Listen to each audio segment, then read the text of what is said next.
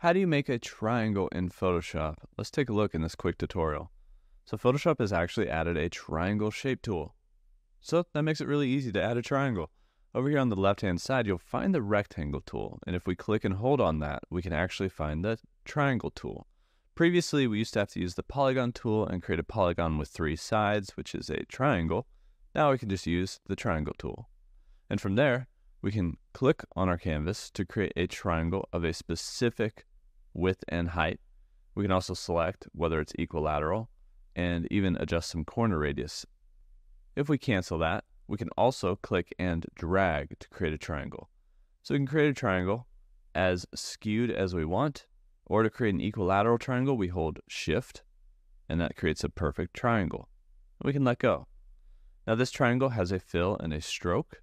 It took what fill and stroke was set up here in the default properties. You could change that or adjust it prior, but you can adjust it now also. So if we go to a blue triangle instead, and we could give it a stroke, like a black stroke around it. The stroke is hard to see, so we could up the pixels of that stroke just by using this option. We can change whether it's a dotted line or a solid line. We can even make some adjustments inside of here in the path options, or on the right-hand side, we have transformation options, we have rotation, we have the appearance panel again.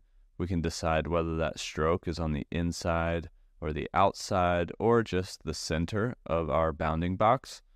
We can also make some adjustments here on the corners, so you can see how the triangle was pointy before, but now it's rounded or sharp again. And then you can even round the actual ends of your triangle, so the corner radius of your triangle, just like that.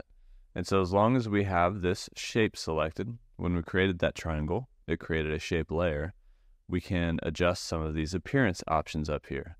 We can also move our triangle around, and we can press Command or Control T to scale it up and down.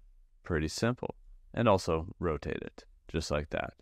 And those transformations will show up over here. You see we rotated it by 26.34 degrees. So you could always bring that back to 0 if you wanted that triangle to, come back to its original state. That's how you can make a triangle here in Photoshop.